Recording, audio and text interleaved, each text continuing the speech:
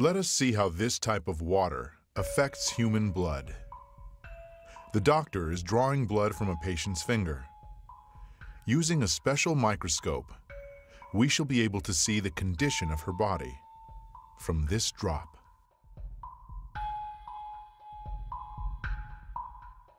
These are red blood cells, and they've lost their electrical charge, so they're all stuck together in a formation called a rouleau. Here's a huge symplast.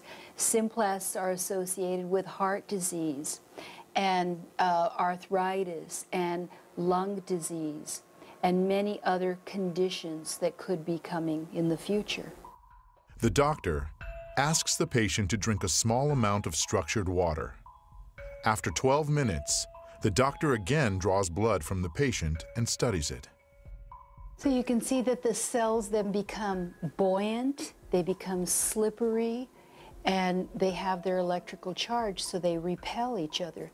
That allows them to carry oxygen, and it means that we're changing the pH of the blood back to an aerobic environment rather than an anaerobic environment.